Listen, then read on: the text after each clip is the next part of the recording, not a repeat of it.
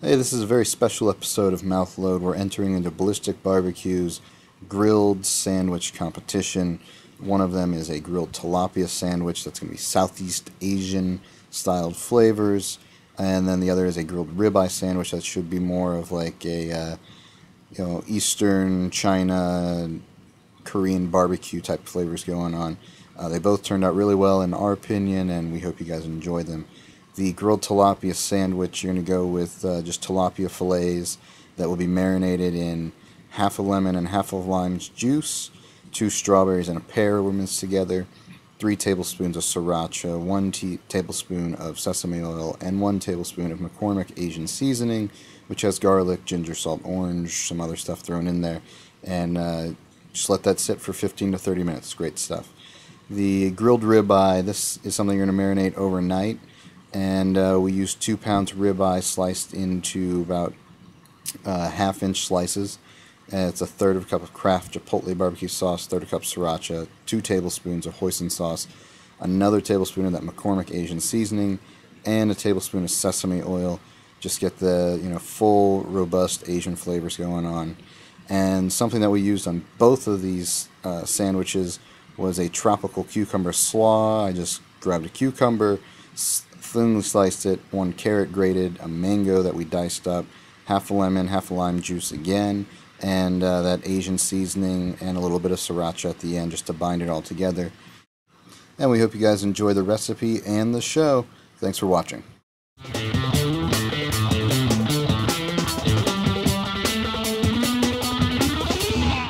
Alright, it's another episode of the Roadkill Bros. This our eating show is called Mouthload, right? Yep. Alright, so we're going to do some grilled food. We got the grill going here. We've got this some tilapia. We got some lemon, lime, strawberry, a little bit of carrot stuff. We'll see how that goes on. Some mango juices. I'm going to put that over on the not as hot side, but it's starting to boil up. And then we've got this sesame oil. I'm going to drip this or something on this little paintbrush here, and it's starting to cool up here, but I'm going to try and oil the grill there. It might be a little hot, who knows. But we're going to put some ribeye that I've marinated in sort of like an Asian style barbecue. I took a little bit of Kraft barbecue sauce. It's got a chipotle thing going on.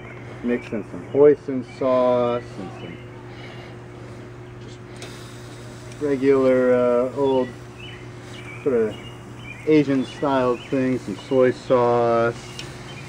It's hopefully going to be pretty tasty. Let it marinate overnight. It's got a little bit of sesame, a little bit of sriracha in it. We're trying to make some tasty sandwiches up in here. Are you ready for this experience, Riley? I'm incredibly ready. Incredibly ready? Like super hungry? It's already smelling delicious.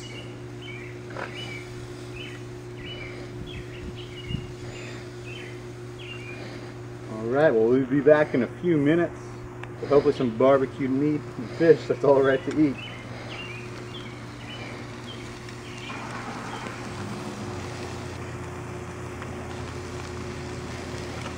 We got the fish going. It's going to be done here in just a second once we get done flipping this meat here. It's got the nice caramelization, a little char going on. And that's about all the beef we can go. Let me see tongs. Wait, let me see tongs. You want to try and get some? Mm-hmm. Oh, wow. It's hot. Holy fuck. We're amateurs, that's for sure, when it comes to working the grill over a little bit. But hopefully everything's come out okay. And, but right now, yeah, we're toasting up some buns here. And we'll see, hopefully they're getting there. They're probably good already. A tilapia sandwich, we just grilled it on our charcoal grill over there. We've got a cucumber, carrot, mango slaw with a little bit of sesame and some of that sriracha in there, give it that sort of Asian flavor. We're pairing it with our $6 Behringer Chenin Blanc. We're going to see how well that goes. And it smells pretty nice, so hopefully it tastes pretty good. But I guess we'll give this thing a little sip. Just to cleanse the palate of what I've already had. Yeah, it tastes pretty good. So let's dig into this sandwich here.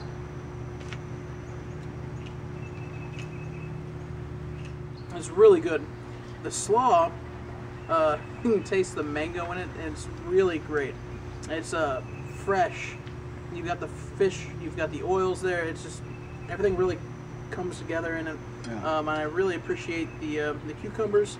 Just a light sort of, almost just a palate cleanser on the sandwich itself. It's really nice. Crunchy thing to cool off the spicy stuff. What do you think about Riley? Riley's trying it sans vegetables. Not a big veggie guy. Well, tilapia is more of an oily fish anyway. It's very thin, and it is very refreshing. I could see it being more like an appetizer, just to get you ready for like a main course kind of deal. And it is very refreshing. It's very light. It's just pleasant to eat. Get you ready for the good meal coming up. Yeah, and I've never tried grilling tilapia. I just kind of threw this together, and then the beef also kind of threw together. We took Kraft Chipotle barbecue sauce, mixed it with hoisin sauce, which is a Chinese kind of staple, at least American Chinese staple. And it's got sriracha and some other little spices, ginger, some orange peel stuff that was all thrown together there. It's got the same little cucumber, carrot, mango, sriracha slaw that I just sort of mixed together. Lemon, lime. We'll see how it tastes. Give it a bite here, and we're gonna try it with a Petite Syrah. It's from Crown Valley Winery. Might have to gulp back this white wine that we tried here, which pairs with the fish really well. Any white wine is gonna pair with fish well. Yeah, it's very bright, and it goes with the Chenin Blanc's really a sweet wine. It's not dessert, but I mean it's just a fruity. You get the pear, the apple, and it really goes well, especially with the slaw that we put on top of the tilapia. It really goes really well with it. Yeah, and I forgot the slaw and the marinade. I marinated the top tilapia for about half an hour with a lemon lime sort of thing, and it had a little bit of pear in it, as Ethan brought up with the flavor of the wine. So it ended up working out well there. I forgot to mention that earlier. It does pair really well. Yeah, and it had a little bit of strawberry, some other fruity stuff that I mixed in there with it. But we'll try this. Just gives it more variety and more complex taste. Yeah, we'll try this Petite Syrah with the beef here. And I've never tried the Petite Syrah from Crown. No, this is actually the first time. We went up to them. We had our our big brew fest in St. Louis. Tried a whole bunch of beers, and we talked to them. We told them we really wanted to have something to sort of give us a little break, try a few extra things in there other than just beer. This is one of the things that they gave us, is the Petite Syrah. Pretty excited about it. We hadn't tried it yet, but it's supposed to be really good. We've talked to our winemaker Al about it, and he really appreciates this wine. So we're excited to try it and pair it with our ribeye sandwich. So what do you guys think of the wine so far? It smells really, it's got the umami notes, the savory notes that a lot of red wines have. And red wines typically pair with your red meats better. It's just the way they are. The fattier red meats and the red wines are capable of cutting through that and allowing you to really enjoy the flavor of both of those. And it's still got some sort of like dark cherry sort of fruit notes going on to it. It tastes really good. Yeah, that really And I can't wait to try this with the barbecue here. The dark cherry notes really do come out in the wine. You really smell it beforehand. I didn't even notice that at first, but yeah, it really is. It really goes really well with everything else. What did you think of the barbecue thing here that I mixed?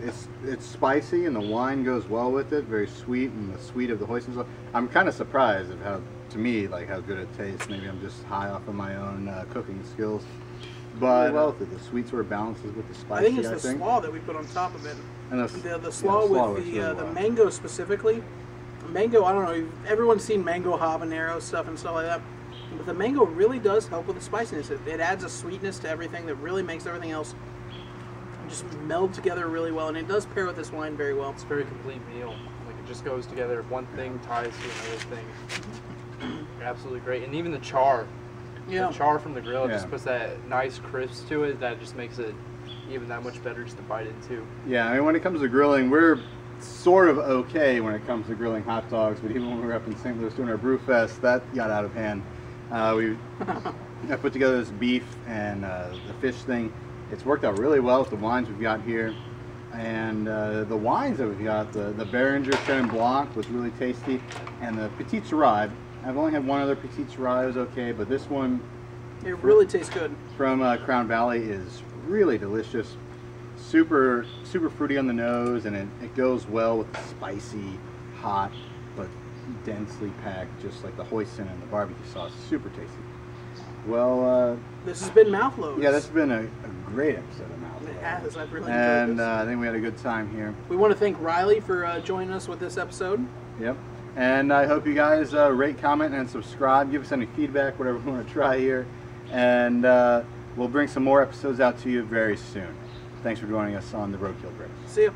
Cheers.